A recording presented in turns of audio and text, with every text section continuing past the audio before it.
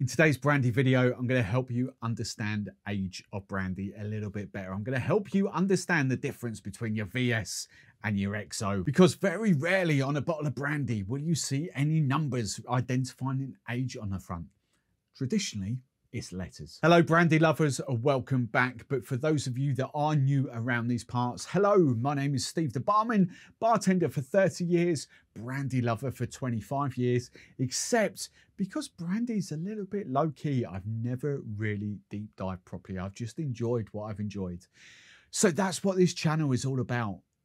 Going down a brandy journey and educating myself. So if that sounds like fun, if you want to join me, then make sure you hit that subscribe button. But don't forget, I've now got 5 other YouTube channels, all with their own specific niches, and they will all be linked in the description below. So in the last video, I did say there is a lot more to brandy than just cognac, but for this video, I'm going to sort of defer to cognac a little bit, because these are the guys, cognac, the region that has the definitive legal clarifications, if we want, or classifications, I should say, of brandy ages. And a lot of countries, a lot of brandies, a lot of companies, a lot of distillers around the world do kind of follow their lead, if you like. So for this, we are going more cognac, but this does sort of translate to most other brandies, not necessarily fruit brandies, but proper brandies, grape brandies around the world. Yes, I should include Armagnac in this reason as well, because Armagnac do have their rules. It is only really cognac and Armagnac that have AOC, as in rules, appellation d'origine de contrôle. Now, I don't know why I've got a bottle of Pierre France here, because Pierre France don't actually follow these kind of guidelines, the VS, the VSOP and the XO. They don't, they just have their own specific names. But that's really the only kind of brand I've got there with any great authority behind this. So let's start off with VS. VS stands for very special. Now, the equivalent to VS in brandy world, even in French brandy world, because don't forget, French brandy outside of cognac and Armagnac can't be called cognac or Armagnac, it's just French brandy. French brandy, and to a certain extent Spanish brandy, actually adopts 3 stars. Okay, and that's loosely the same thing. I don't know where 3 stars come from, because it makes no sense, but VS and 3 stars mean the brandy has been aged for a minimum of 2 years. Now, there's something I also need to sort of get you to understand here. That is, most cognacs, most brandies, especially that, are actually blends. It's not that one brandy in here, one distillation has been aged in 2 years. It's the minimum. Okay, quite like rum to that a certain extent. They've got different batches of distilled brandy that would go into making a VS, but the minimum it has to be aged is 2 years. So that's VS, very special, or 3 stars. Now, the thing with VS and 3 stars is, traditionally speaking, although many people do sip this neat, I'll be honest, it is primarily seen as the lower grade of brandy. It's therefore mixing, and in a lot of cases, cooking. Not many people, brandy enthusiasts, would actually go down the route of drinking a VS or a 3-star neat.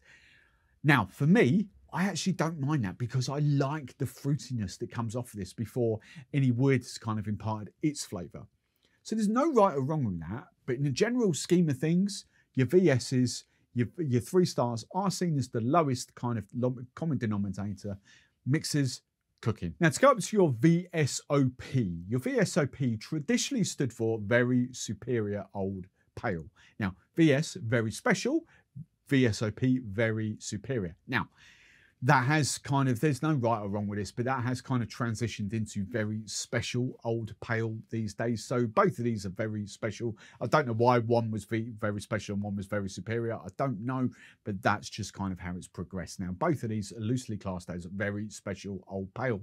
The minimum aging of that is 4 years, and this would be a 5-star as well. So if you see French and Spanish brandy, this says a 5-star. This is their equivalent to a VSOP. Minimum age of 4 years. 5-star, 4 years. I really don't get that. Now, again, to a lot of, you know, a lot of French, a lot of people around the world, you know, VSOP is slightly superior quality to a VS, but many people would use it to mix and better cooking. Better the brandy, the better the cooking, the dish is going to taste. You know, To a lot of people, a VSOP is still not in the realms of sipping neat. So if you are going to be drinking a VSOP, a lot of people would be drinking this with an ice cube, for example. But this is the kind of thing I want to get rid of and dispel on this channel. I want to make brandy accessible. So if you like drinking VSOP neat, you flipping do that. Don't be told that VSOP is still only really good for cooking, because that is utter nonsense. Then the next grade we're going to go up to is Napoleon. Now, we have got a clear grade here. Up until I think it was 2016, up until 2016, Napoleon and XO were kind of hand in hand. You know, they were both minimum of 6 years old. However, XO, I'll talk about XO now while I'm here. XO, XO is now branched off. Napoleon is minimum of 6 years in a cask. So the minimum age, if it's a blend of brandies in there, the minimum age of a Napoleon will be 6 years old. And this is where people do brandy enthusiasts will kind of think, oh, you know what, that's getting there now for sipping neat. Still a lot of people use it for mixers, a lot of people over ice, but a lot of Napoleons people will quite happily sip neat. But let's come on to the XO. I don't know really why I keep getting this in. I need some other bottles in, some other brands, but let's get onto the XO. XO split off officially in 2016.